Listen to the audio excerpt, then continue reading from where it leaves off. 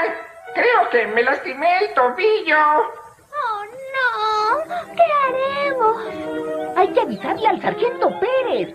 Pero la señal decía prohibido entrar. Si se entera el sargento, tendremos problemas. Billy se lastimó. Tenemos que decírselo. Aquí el sargento Pérez. ¿Qué dices? ¿Se comió las bananas? Espera. ¿El señor Lioso causó un congestionamiento? ¡Sargento Pérez! ¡Tiene que venir rápido! Lo siento, no puedo. Estoy ocupado. No hablo contigo, mimosa. Pero, sargento, se trata de Billy. Creo que está herido. ¿Herido? Oh.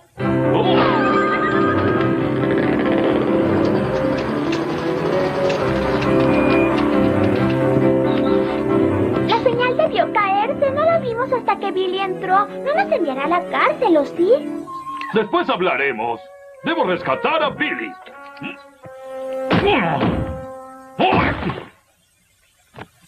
Billy, soy el sargento Pérez. ¿Te encuentras bien? Estoy bien. Solo es mi tobillo. Me duele un poco. Aguarda, Billy. Enseguida estaré contigo. Oh, sargento Pérez. ¿Y si lo atrapa el fantasma? Oigan, los fantasmas no existen. Ahora, quiero que esperen aquí. ¡Sí, señor! No nos moveremos. ¿Ustedes pueden ver algo? Está muy oscuro. ¡Oh! ¿Qué es eso? ¡Oh! Desde luego. ¡Hola, arañita! ¡Vaya fantasma! ¡Rápido, ¡No! sargento Pérez! ¡Ah! Ahí estás, Billy. No te preocupes, yo te sacaré. Debe haber una escalera para bajar. ¡Ajá! ¡Ya voy, Billy! ¡No tardo! Debí hacerles caso cuando me dijeron que era peligroso. Está bien, Billy. Sé que merecemos ir a la cárcel, sargento Pérez, pero no vimos la señal que prohíbe entrar. Estaba en el suelo cuando llegamos. Está bien, Hilda. Hicieron lo correcto al avisarme. Estoy seguro de que no existen los fantasmas, pero la próxima vez que alguien advierta que hay peligro, lo creeré. Tranquilos, tal vez solo fue el viento. Billy tiene razón, solo es el viento.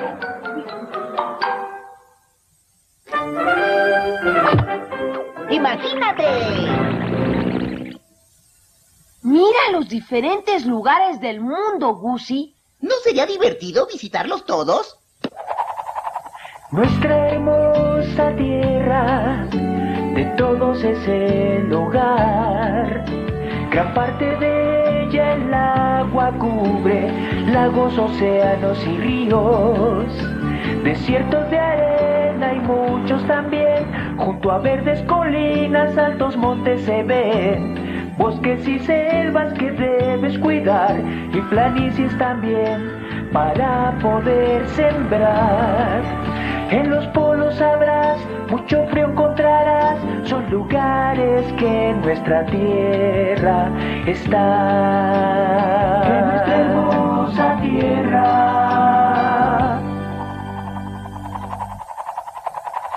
¡Qué hermoso lugar es la tierra, Gussie! Tanto que causa mareos. El emparedado de Oliver.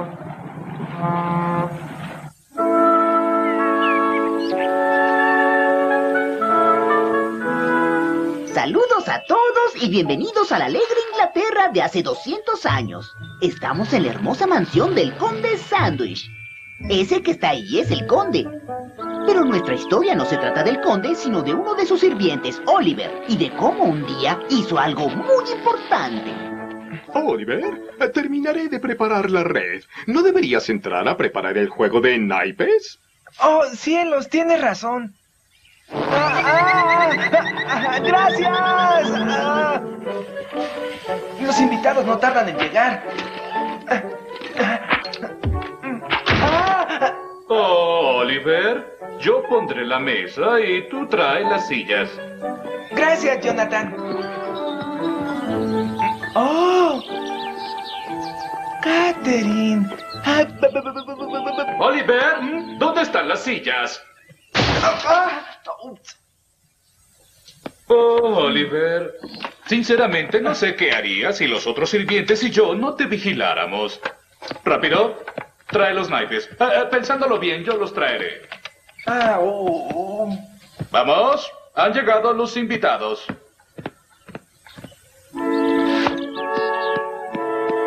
Estoy encantado con esta familia. Oh, creo que la mesa está lista.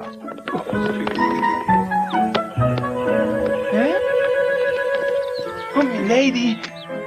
Oh, gracias. ¿No crees que Catherine es la chica más hermosa que existe en el mundo? Claro que sí, Oliver. Pero no te ilusiones. Su padre quiere que se case con alguien muy importante. Y yo no he hecho nada importante en toda mi vida. ¿El almuerzo, caballeros? ¿Trajiste los guantes para comer? Yo, es decir, sus guantes para comer. Yo diría que en esta era moderna deberían inventar algo que nos permita almorzar mientras jugamos a los naipes. Y que no ensucie nuestros guantes blancos.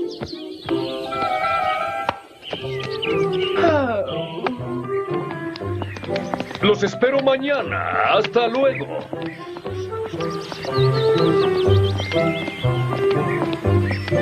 ¿Qué pasa contigo, Oliver?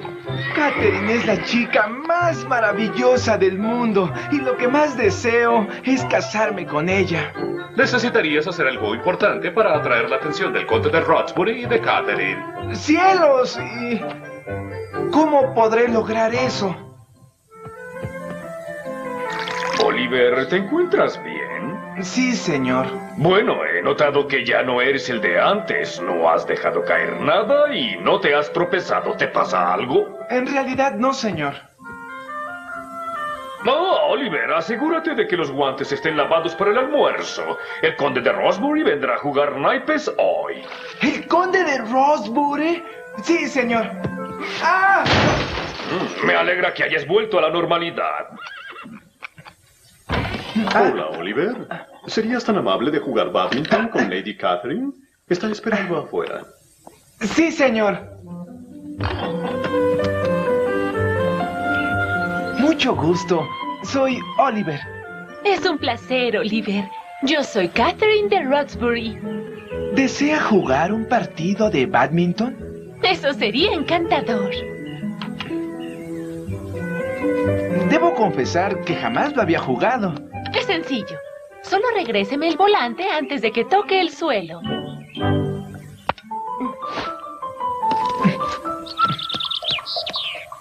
Aquí tiene. No, así no. Tiene que regresarlo con la raqueta, así. Oh.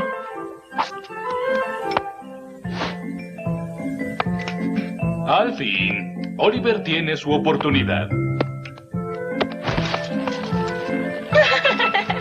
¡Qué divertido es usted, Oliver! Oliver, dime dónde pusiste los guantes. ¡Oh, cielos! Olvidé lavar los guantes para comer.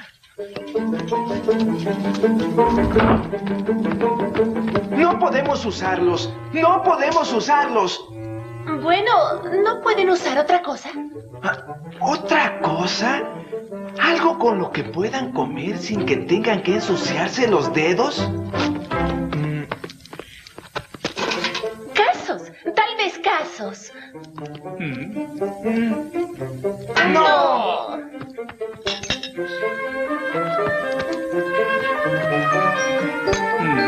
No, no lo creo. Esperen, tengo una idea. ¡Oh, sí, es genial, Oliver! Dime, Oliver, ¿acaso esperas que almorcemos pan? ¿Dónde están los guantes para comer? Bueno, señor, no necesitan usar guantes. La carne, el pescado y el queso están entre 2 rebanadas de pan. Ingenioso, Oliver. Y delicioso. ¿Cómo se llama este gran invento? Oh, señor, le busqué un nombre apropiado a usted. Se llama sándwich. Eres un joven ingenioso, Oliver. Has hecho algo importante, Oliver. En verdad, algo muy, muy importante. Oye, ¿eres casado?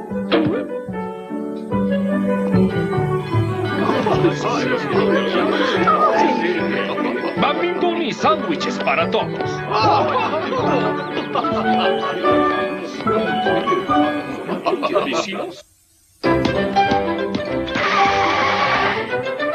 ¡Juega seguro!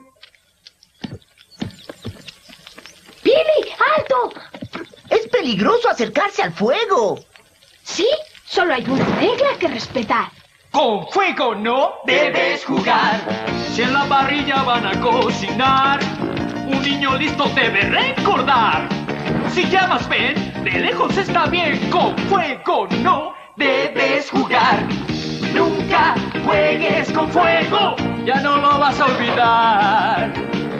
Nunca juegues con fuego, los fósforos no toques, te vas a quemar. Si de la chimenea estás sintiendo su calor, si no te acercas mucho puede ser mejor. Un poco atrás y nada más. Con fuego no debes jugar. Jamás juegues con fuego no debes jugar. Aléjense del fuego y no se quemarán. Sí, no quiere.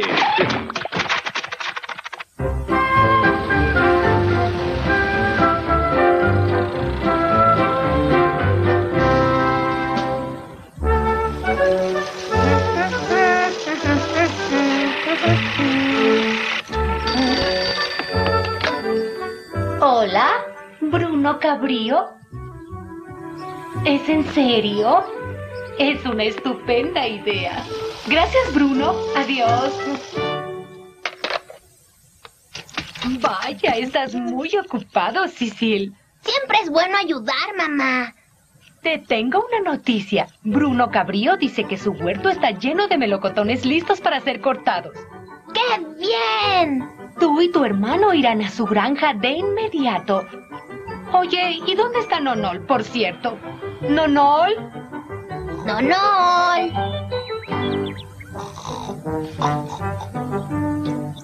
Tal vez te diviertas más recogiendo melocotones en la granja de Bruno. No quiero melocotones. Vamos, Nonol. No hagamos esperar esa deliciosa fruta. Yo no iré. No recogeré melocotones. No quiero, no quiero, no quiero. Prepararé una tarta de melocotones si vas. Bueno, está bien, iré. Pero no me divertiré. Vamos, Nonol. Ayúdame a pedalear. No quiero pedalear y no quiero ayudar. ¡Hola, muchachos! ¿Quién recogerá melocotones? Yo sí. Yo sí, pero no me gustará. Te desafío a ver quién llena primero su canasta. Yo ya llené la mía.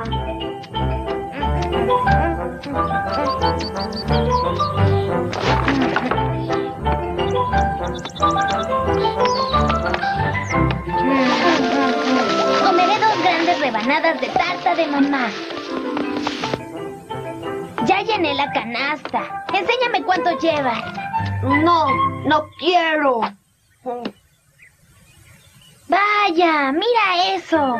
Sería un gran regalo para mamá.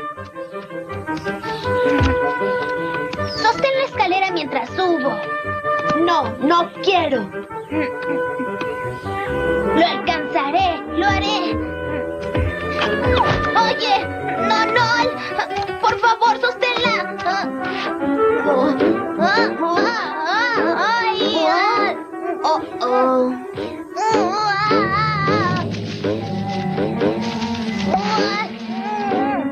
¡Ya voy!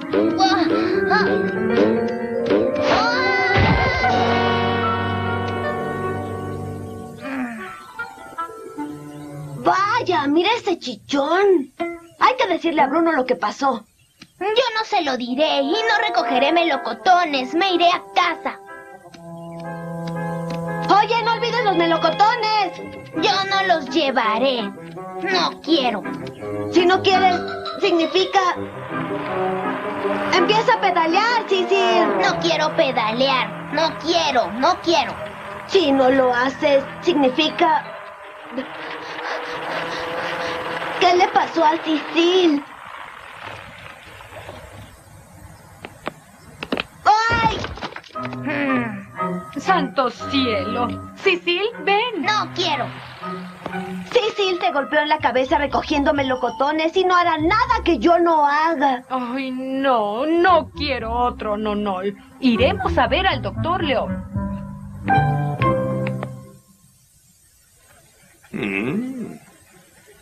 Ese golpe le hizo cambiar la personalidad. Pero con el tiempo volverá a la normalidad. Ay, gracias al cielo. No volveré a la normalidad. Tranquilo, jovencito. Intenta ser amable. No quiero, no quiero, no quiero. Y quiero que tú ayudes mucho a tu mamá y acompañes a tu hermano. No quiero, pero creo que lo haré. Vamos, Cecil, sube. No quiero.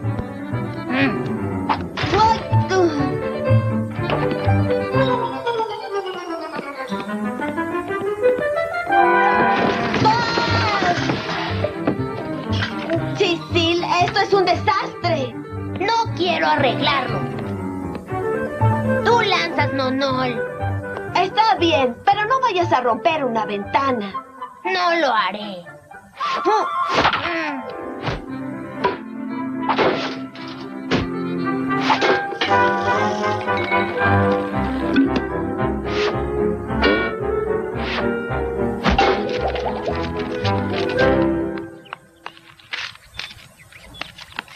Ay, gracias por recoger el correo, nonol. Ya que eres tan servicial, ayúdame con la ropa.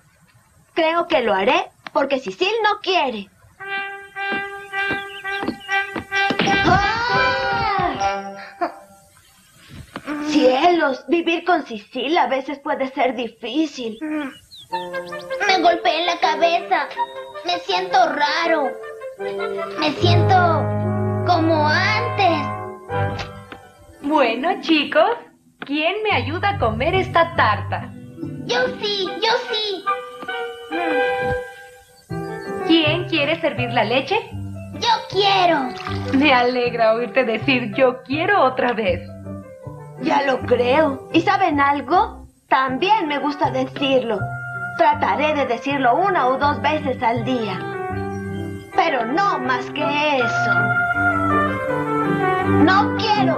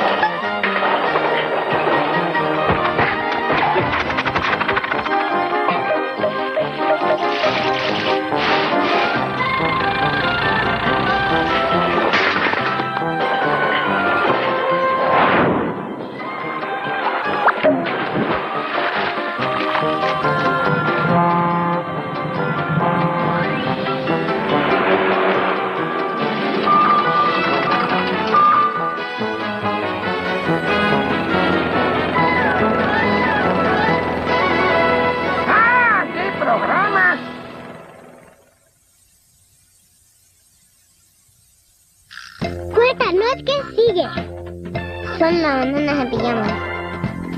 Y después viene mi osito. Aquí en Nick Jr. Solo para mí. Es osito sí que me hace reír. Así que está celoso de su hija. Siente que se la devoran con los ojos. Qué bueno. Será por la exuberancia del chocolate y la suavidad de la crema. La Copa Sindor es irresistible y ahora solo 79 centavos. ¡Probala! Jimmy Neutron. ¿Aburrido de comer en casa? Vete volando a Burger King y con cada comida para niños, llévate un divertido juguete de Jimmy Neutron, el niño genio. puedes coleccionarlos todos. Jimmy Neutron, haciendo explosión en Burger King. ¡Hola! ¡Soy Cara! ¡Fanfarra, por favor! Y ahora, una canción especial de la isla Gula Gula, aquí en Nick Jr. Hola, ¿qué tal? Soy yo, Cara. Estás viendo Nick Jr. Estoy probando distintas maneras de hablar. Por ejemplo, ¿has probado hablar haciendo tu boca pequeñita así? Hola, hola. O abriendo la boca bien grande.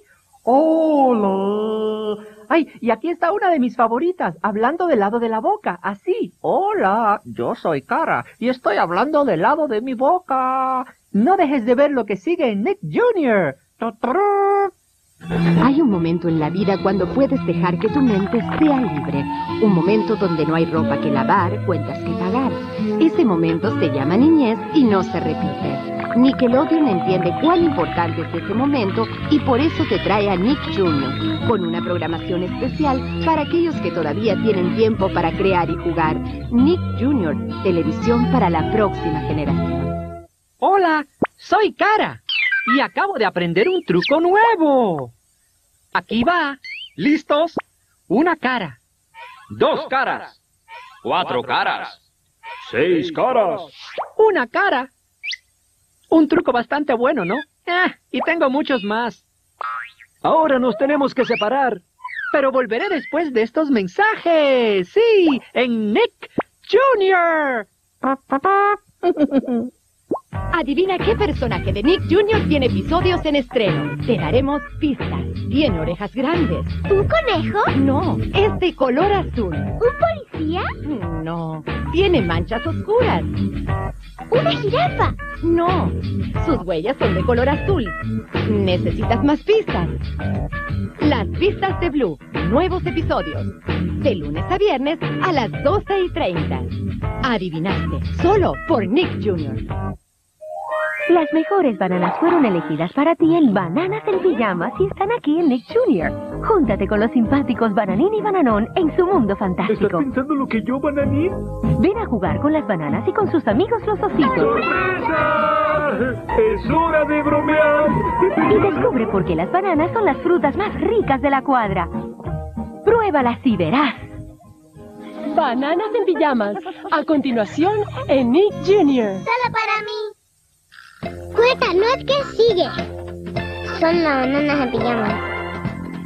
Y después viene mi osito. Aquí en Nick Jr. Solo para mí. Ese osito sí que me hace reír.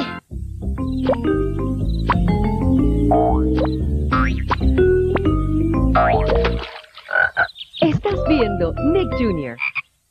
Hola, soy Cara y estoy debajo del agua. Mira, un pulpo. Y por allí hay un gran pez rayado. ¡Ey! ¿Sabes lo que es eso? Es un cangrejo. Un cangrejo bailarín. No te vayas de Nick Jr. Ya volvemos. Bananas en pijama. Bananas en pijama se quieren conocer. Bananas en pijama son dos como puedes ver. Bananas en pijama corren para perseguir y atrapar ositos que se quieran divertir. Trabajos eventuales. A sus órdenes, jefe. Un día los bananas en pijama fueron a limpiar la playa. Aquí no hay basura, Bananín. Tampoco aquí hay basura, Bananón. La playa está limpia, así que... No tenemos trabajo que hacer. Ay. Oh, Bananín, Bananín. ¿Qué? A lo mejor alguien más necesita que le hagamos algún trabajo. ¡Súbale! ¿Estás pensando lo mismo que yo, Bananín? Creo que sí, Bananón. Es tiempo de buscar trabajos eventuales. Los bananas hicieron un letrero para ofrecer los trabajos eventuales que ellos podían hacer. Podemos cortar el césped o limpiar pisos, Bananín. O lavar ventanas o arreglar puertas, Bananón. O pintar o barrer. O sacudir o hacer jardinería. Solo necesitamos clientes. Trabajos eventuales, reparaciones. Ningún trabajo es demasiado grande ni demasiado pequeño. Se hacen trabajos rápidos. Los bananas encontraron algunos clientes rápidamente. Bananas, ¿por qué no lavan las ventanas de mi tienda? Por supuesto, don Rata. Nuestra puerta rechina y necesita reparación. Y el vaso del parque necesita que lo poden. Y el piso de nuestra casa necesita que lo limpien. Sí. Estos son muchos trabajos eventuales, Bananín. Claro que lo son, Bananón, así que mejor empezamos y nos damos prisa. Sí. Pero los trabajadores bananas tenían demasiada prisa. ¡Uy! Mi trapo se cayó en el lodo, Bananín. ¡Ay! El mío también, Bananón. Pero no te preocupes, ya nos queda poco por limpiar. Sí, démonos prisa. ¡Ay! ¡Qué bananazo! ¡A trabajar, pareja! Ay. ¿Terminamos, Bananín? Todo terminado, Bananón, pero tenemos muchos otros trabajos que hacer. Sí. ¿Qué sigue, Bananín? La puerta que rechina en la casa de los ositos. ¡Vamos! ¡Bananas! ¡Ay, queso y bigotes! Los trabajadores bananas tenían tanta prisa arreglando la puerta de los ositos. Esta puerta rechina mucho, Bananín. Ay, sí, rechina mucho, Bananón. Pero nosotros podemos arreglarla poniéndole aceite. ¡Y un tornillo! Ay, pero tenemos muchos trabajos, así que démonos prisa. Sí, rápido.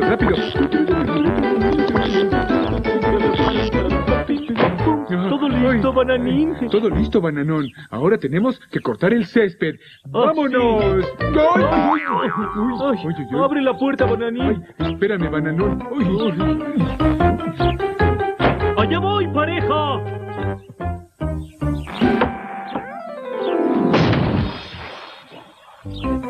Los bananas tenían tanta prisa cortando el césped que no se dieron cuenta de que estaban usando la aspiradora en lugar de la podadora. Ahora, ¿cómo cortamos el césped, Bananón? Bueno, caminamos con la podadora de arriba hacia abajo, Bananín, pero tenemos prisa, así que... Mejor corremos. Sí, mejor corremos de arriba hacia abajo.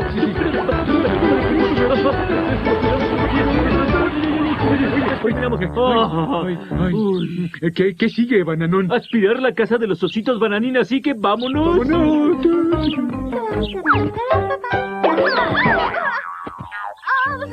hace el aspirador en el parque? Creo que... ¡Bananas! Los trabajadores bananas estaban listos para empezar a aspirar las alfombras de los ositos con la podadora. Espera, Bananín, ya voy. ¡Banana! Listo. ¡Banana! ¿Qué hacen? ¡Vamos a aspirar la alfombra! Pero esta no es... Esta no es la aspiradora, es la podadora. Lo siento, Lula. El pasto no lo cortaron, lo tiraron.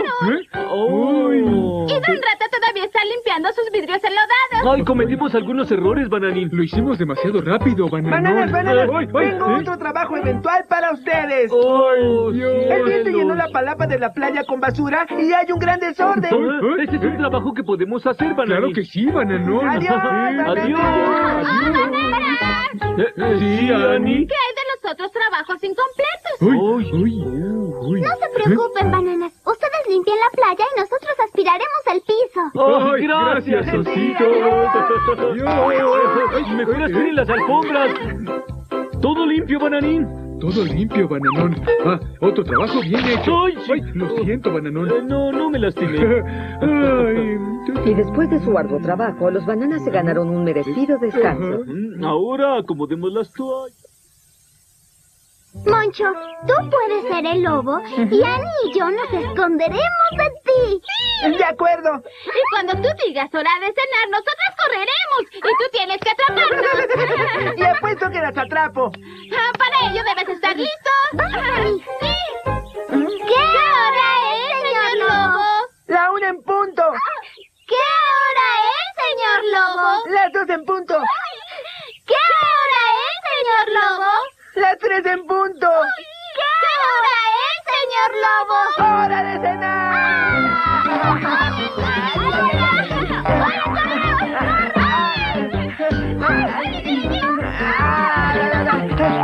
Lo siento, don Rata, ahora no puedo platicar. Tengo que atrapar a las ositas. ¡Es la hora de cenar! ¿Hora de cenar? En realidad ya será tan tarde. Uy, creo que se paró mi reloj. Moncho, ¿dijiste hora de cenar? El cucurreloj. Cucu. Moncho estaba muy orgulloso de su nuevo cucurreloj. Ahora ya tiene cuerdas y el cucu ya podrá salir. ¡Hola! ¡Lo está haciendo! ¡Hola, cucu! ¡Hola! Buenos días, osito. ¡Hola, bananas! ¡Miren mi nuevo reloj de cucu! ¡Uy! Es muy bonito, Bananín, mira. Sí, es muy bonito, Bananón. Y el cucu sale y canta. ¡Miren! Uy, Chilos, ¿qué pasa? ¿Por qué el cucu no sale y canta? No lo sé. Probablemente mi cucu está descompuesto. Tonto, Moncho. Tu cucu no está descompuesto. Ay, ¿pero dónde está el cucu, Lula? El cucu solo sale cuando las manecillas marcan alguna hora en punto. Ustedes solo tienen que esperar. Sí, claro. Ay, lo siento, bananas. Va a tomar un buen rato para que las manecillas lleguen a alguna hora en punto. Bueno, a menos que... Los bananas movieron las manecillas del reloj y las colocaron en una hora en punto. ¿Cómo es una hora en punto? Supongo que es cuando las manecillas están en la 1, Bananón. No, yo creo que es cuando están en el 7. No, bananas, cuando la manecilla grande esté en el 12, es alguna hora en punto. 12, claro, 12. ¡Con cuidado, bananón! 12. ¡Ay, está haciendo! ¡Qué muy bien! ¡Ay, me quiere picar! ¡No seas tonto, Bananón! ¡Uy! Lo sentimos, Moncho. ¿Está roto? Creo que sí. ¡Creo que lo está! ¡Chúpale! ¿Estás pensando lo mismo que yo, Bananín? Creo que sí, Bananón. Es hora de repararlo. No te preocupes, amigo. Todo va a estar bien. ¿Estás seguro de que saben lo que van a hacer? Pero los bananas no sabían mucho de los cucurrelojes. Esto es lo que hacemos, lo ponemos y lo metemos. Perfecto, ya quedó. Creo que ya está listo, Bananín. Yo también lo creo, Bananón. Ahora la manecilla en las 12. ¿Lo recuerdas, Bananín? Muy bien, sí, en las 12, Bananón. Muy bien, en las 12. ¡Está trabajando! ¡Uy, así es, Bananón! ¡Hola, banana! Ay, hola, mira, Lula, mira. Uy, se dio el pajarazo. Uy, Bananón, se me acaba de ocurrir una idea. Sí, Bananín, a mí también se me ocurrió una idea. Lula, se nos ocurrió una idea. Pero, banana, a mí también se me ocurrió una idea. Un poco más tarde, los bananas estaban listos para mostrarle a Moncho una sorpresa. Hola, bananas, ¿ya está listo mi reloj de cucu? Sí, Moncho, vamos, ven a verlo. Hola, Lula. Moncho, mira. Es un reloj de cuco gigante y va a ser alguna hora en punto. Bananas, ¿a dónde van? No te preocupes, Moncho, solo van a ver que la sorpresa esté lista. Pero se van a perder la salida del cucu. Bananas, ¿dónde están? ¡Ya está empezando! ¡Cucu! ¡Es el cucu banana!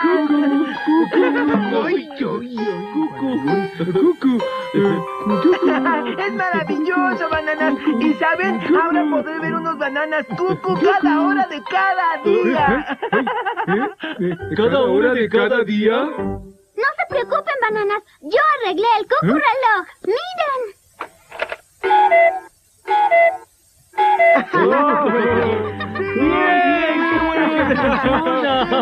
Y gracias a Lula, los cucubananas pudieron tomar un merecido descanso.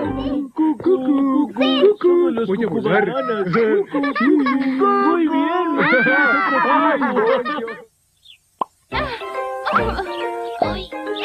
¡Terminé!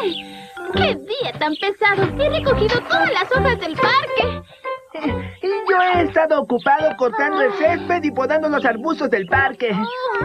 Y yo estoy aún ocupada arrancando las hierbas que están cerca de las flores.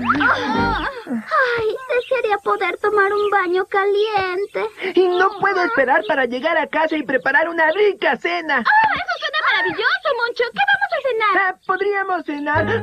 ¡Oh, no! ¿Qué pasa, Moncho? Creo que no hay comida en la casa. Bueno, tendremos que ir a la tienda a comprar algo. Yo no haré porque puedo traer las cosas en mi carretilla. No, yo debería ir porque me toca a mí. No, yo iré. ¿Por qué, Lula? Porque se está haciendo muy tarde. Porque Don Rato debe estar por cerrar la tienda. Y porque soy la más rápida. ¡Pero, Lula! ¿Qué hay de las hierbas? ¡Autoservicio! Ay, ¿qué me compro? Una noche, justo cuando Don Rata estaba cerrando su tienda... ¡Ay, cielos! Espero que no sea muy tarde. ¡Ay! Oh, lo siento, Lula. Ya cerré. ¡Ay, por favor, Don Rata! Necesito hacer algunas compras. Oh, está bien, Lula. ¿Te das cuenta de que ya es muy tarde? De verdad lo siento. Necesito jabón, por favor. ¡Ay! ¿Jabón para lavar? Está bien. ¡Ay, queso y bigotes! Esta tienda da mucho trabajo. Me gustaría tomar algunos deliciosos días de descanso. ¡Don Rata!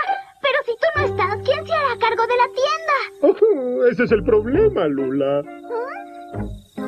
Claro que... ¡Ay! Tengo una gran idea. Soy todo una ratalina. Al día siguiente, Don Rata les comentó a los bananas su gran idea. Pero, ¿te vas a tomar unos días libres, Don Rata? ¿Significa que la tienda estará cerrada? No, Bananín, esa es mi gran idea. La tienda será de autoservicio. Abierta todo el día y toda la noche si ustedes quieren. ¿Qué es una tienda de autoservicio, Don Rata? Todo está en las cajas sobre las repisas. De tal forma que los clientes puedan tomar lo que necesiten. Pero ¿cómo sabremos cuánto cuestan las cosas? Ese no es problema. Solamente marquen lo que llevan en la caja registradora. Mira, Bananón, la máquina indica cuánto cuesta. Exactamente, Bananón. Y entonces depositas el dinero en la caja que está junto a la pared. Así de simple. ¿Estás seguro de que esto va a funcionar, Don Rata? Ay, Lula, confía en mí. Soy un ratalinas. Adiós. Adiós. Adiós, Don Rata. Adiós. Pero los clientes encontraron que el autoservicio no era muy fácil. Muy bien, de verdad, las cachirulitas. Sí, claro, que necesito. No puedo ver el balanceador. ¿Por dónde estará? ¡Cuidado! ¡Cuidado, Ay, con eso se cayó. Estamos bien, Lula, gracias. Sí, gracias. Bueno, al menos encontraron lo que yo necesito. Un cepillo para barrer.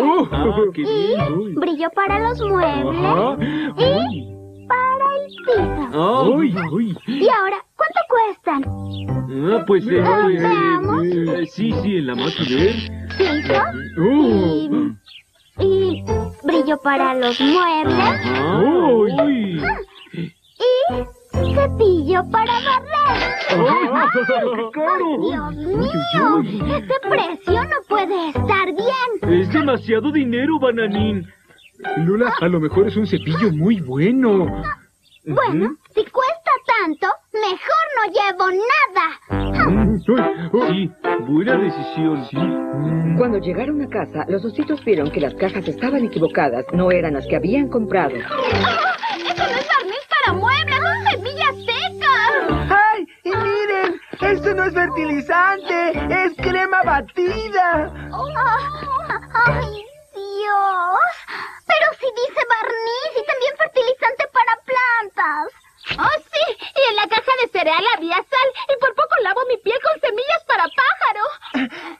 ¡Ese Ratalina! Y a la mañana siguiente, Lula fue a la tienda de Don Rata. ¿Ustedes también van a cambiar sus cosas, Banana? ¡Ay, por supuesto, Lula! Ayer compramos esta pantalla para la lámpara. Pero mira lo que es en realidad. ¡Ay, un pescado! Dios, esto del autoservicio no es nada bueno. Ya me di cuenta de que no lo es. ¡Don Rata! Pensamos que seguía de viaje, Don No Rata. estaba, pero los extrañaba mucho a todos. Oh, también te extrañamos. Qué felicidad que hayas vuelto. Yo también estoy contento, así que voy a hacer una gran barata. Todo está de barata. ¿Todo?